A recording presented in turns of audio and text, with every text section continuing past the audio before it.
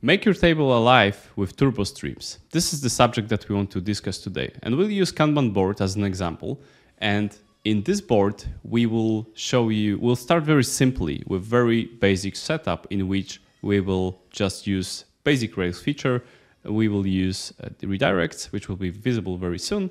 The goal is to move the task between statuses, the tables with statuses between to do, in progress, and completed. And later on, we will introduce some small change that will make the basic setup impossible to use anymore. And we'll show you how to deal with that using turbo streams that are very picky and that specifically just move one row between those three tables that in the Kanban board. Hi, Tomek. Hi, Łukasz. Yes, we will start with the high developer happiness approach. Which I am not a fan of. We had a long debate, but I'm on the side where I would say that if I did some startup or I would just make some MVP, I would go with this approach because I feel that if you are confident with Rails and you're fluent with Rails, this can be faster, and maybe for the MVP, it will not block you with the test and so on and so forth. But as you will see, you can hit the wall at a certain time with this approach. All right, but maybe let's see what this page can do, Tomek. Can you guide us through it? Yeah, so basically we have the three tables, right? And we can move tasks from one to another by clicking the button, right? And if you click, for example, start button here, you can see that there was a request to the backend where we change the status of the project, right? From started to in progress. Mm-hmm. And if you take a look on the response, you got actually the whole HTML page, right? Yeah, so we got a response with all the entire HTML page. You'll see that in just a second. But from the user perspective, the full reload wasn't necessary. So that's good. We are using Rails with Turbo. That's what is expected. Yeah. So it goes here. For sure we will. Oh, okay. There are three of them, right? But that's probably this one. Yeah. Or this one. Not the other one. Right. And then of course you can see it jumps from the in between. It's not ordered. That's why it jumps in the random places. But that's what happens in the very basic setup. So the full HTML page is produced. Let's take a look at the code, how it looks like in the code, how you can use those turbo streams.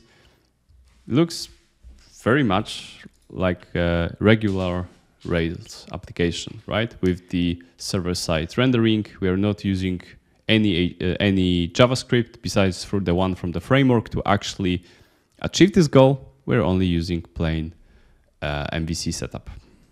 Yeah, probably that's why it is popular, maybe, because you don't have to do anything, right? If you had like even older Rails application, you don't have to change anything in the controllers, because you just have the redirect. Yeah, here. Exactly. So what we do here, we also respond with the whole HTML to the user. Mm-hmm.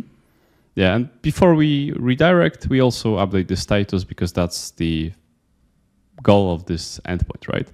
Mm-hmm. Yeah, so this is the basic setup.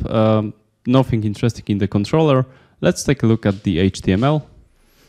All right, and this is how we populate this page with the three different, with the tables that each of them has the different state of the task, which is filtered by the where statement. So like nothing interesting here, really simple page, and it works fine. And as I said, I would probably start with this approach, but later on we may run into an issue, right? Yeah, maybe because I'm not, I don't recall. Sorry, Łukasz, whether we actually mentioned that we don't do the reload of the page, right? We just some pieces of the page are changed here, right? When we download the HTML, we replace the old HTML with the new HTML, but you don't have any calls for the resources in this approach, right? But as you mentioned, it can produce later on some issues because you still have to like render the whole page, which can take more and more time later on. And maybe you should not do it, but just focus on some small pieces of the page, right? Yeah. So maybe let's show what would happen if this Kanban part, this Kanban endpoint, would be a little bit slower. To simulate that, we'll add some sleep. Okay, and now if we click the start, as you can see, it's not really a good user experience. So, and this is, I think this is very common case that we start with the page that is really simple, and then when the business is growing, when the app is living for quite some time, we keep adding new features to that page, which eventually makes the page slower because the index page loads more and more data, and we end up with something like this. And then when we would just keep with the simple redirect, when we want to change the status of the projects of the project, then it's actually problematic because the user experience, well, I'm not gonna fool you, it just sucks, right? It takes 5 seconds to move one task from the one table to another. That's not really good. So what we can do about that? We can actually introduce turbo frames where we just will change specific pieces of the page, right? And that's something that we usually do in projects. Okay, so the new version is checkout. Let's put a sleep here for a moment. So you will see that the page itself, it loads with some delay, right? Oh, so long. I would already close it as a user, go do something else. Yes, right. but then we have those small changes that we've done here. And when you click the start button, look at it. So here, what we've done here, we can see that there's action remove. So the frame with the row of that project was removed from that table. But then we did the prepend on this table, the whole table, and the project is here now, right? You see? Yeah. So just remove from one and move to the other. And there is way less, the response is very concise, it's very small. We don't need to re-render all the HTML. You can see that sleep 5 seconds is still here, but it doesn't influence us in any way, right? If someone would do the HTML request, we would have to add the response format of HTML. They would still get this redirect, which would be really slow. But with this approach, you can precisely just change what you want to change and then just leave the rest. That's basically our default approach, right? We go with this one because we just change specific pieces of the page, and but it also has to do with the projects that we work with, right? We specialize in legacy systems, and in legacy systems the index page usually loads more or less like the one with the 5 seconds of sleep. So it wouldn't be that easy to just redirect to it and reload the data in that way. That's why we usually prefer this approach, although the developer happiness is, I mean, I don't care, but for some it's a little bit lower. But for me, I really care about my users' happiness. I care about the developer. I care about the experience of the user and how fast the page can re-render, especially for such small and simple things as status change. Yep. Okay. But can we see what is this ongoing projects? Because we would like to explain what is actually happening here. So maybe let's start with the Kanban page. We'll come back into here.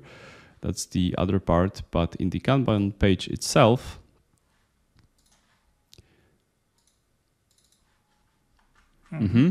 we have this. We have the tables, right? And I also remember that myself personally, I had some issues with the turbo tables because there's always this question: where should I put my turbo frame? And in this case, if you could scroll a little bit down, Tomek, in this case we put it into the table body because then we can easily add some new table rows to that table body. As you can see here, we are just appending or prepending in this case the table rows, and we are not using specifically the turbo frame tag because you don't need to do that. You can just simply use the ID. It has to be unique, of course, and that's the first parameter of our prepend. And as you can see, the other parameter, it was the project, the DOM ID for project, which is the we're using the Rails helper here in the HTML. And this gives us this possibility to specifically remove this one row and then add it in the other place.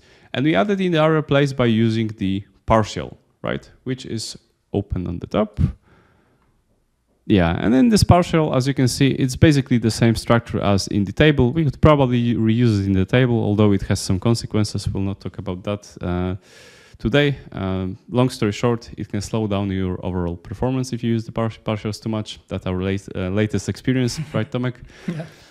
And that's pretty significant. We should make an episode about that. Another promise, maybe it will be fulfilled at some day.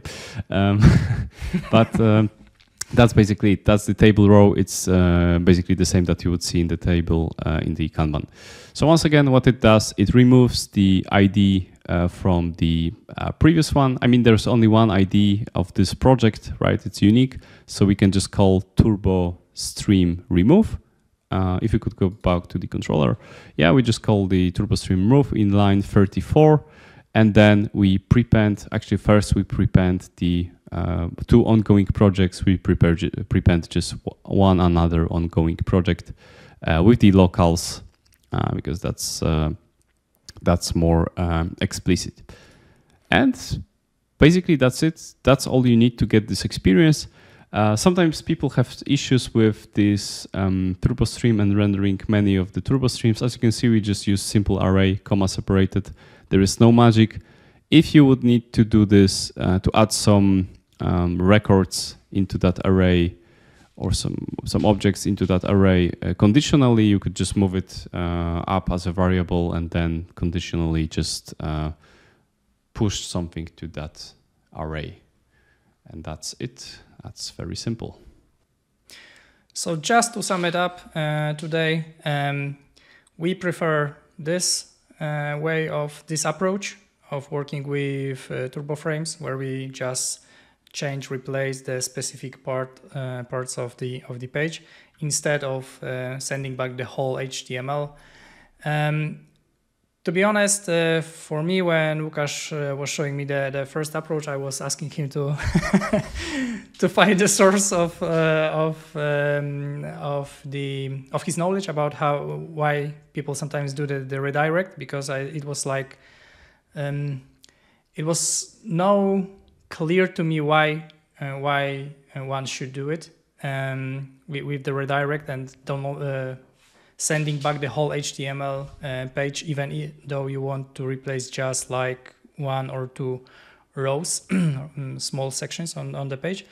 But actually we found out that it's quite popular approach, right? Because then you probably have like some kind of backward compatibility where you don't have to deal with turbo streams at all, right? You just have redirects and it works without the page reload. Without the page reload, it works for you. But yeah, in the long term, I don't like this approach, and I prefer the very specific changes on the page, very precise changes, right? Yeah. And just to add one more thing, talking about the developer happiness, that's really cool, that's really important. But for me, like, the great improvement in my developer happiness is that I don't have to use any JavaScript like Angular, React, and so on and so forth. So I'm really happy that I can just use these turbo things and turbo streams and just manipulate my my HTML that way from the server side. And that's the big boost in the developer happiness. So I'm okay to take this. I'm okay to accept this consequence that it may be a little bit more work than the previous approach, but for the benefits that I get with the good user experience, but also the better performance, sending less data over the wire, I'm still really happy with that. So if you like this episode and there are some questions regarding that, please give us some comment. I mean, ask your question in the comment, and we'll be happy to respond. We are looking forward to make some more videos regarding Turbo and Turbo streaming, as this is the thing that we're big fans of, and we are using that on the daily basis in one of the clients' project. So happy to share some knowledge. I think that's it, right? Yeah, that's it. All right. Thanks for watching. Ciao. See ya. Bye.